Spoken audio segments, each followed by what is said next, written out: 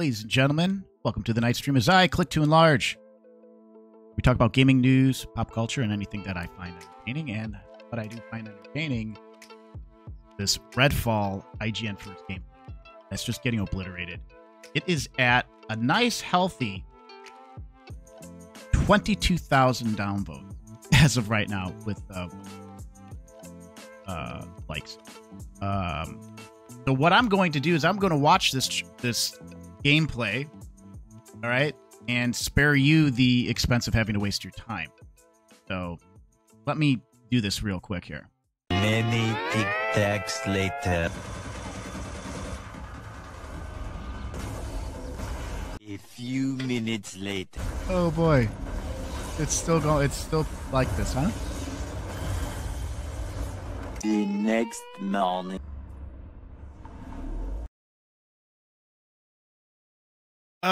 Okay. Yeah, that was a whole lot of nothing. That was not good.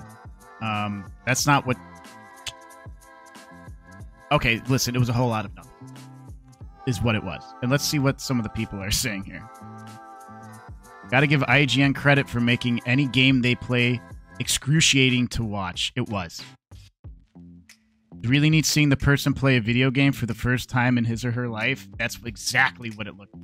It looked like it was like some 5-year-old kid was learning how to play a game. I'm sorry. It was pretty bad. And I think this, okay, honestly, the fact that IGN chose to show this gameplay perspective instead of anyone else's genuinely makes me wonder how they all did compared to this guy. Oh, dang. This was the best.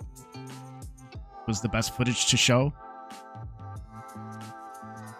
This is how the term journalist difficulty got invented. Oh man, yeah, it's just getting ruined.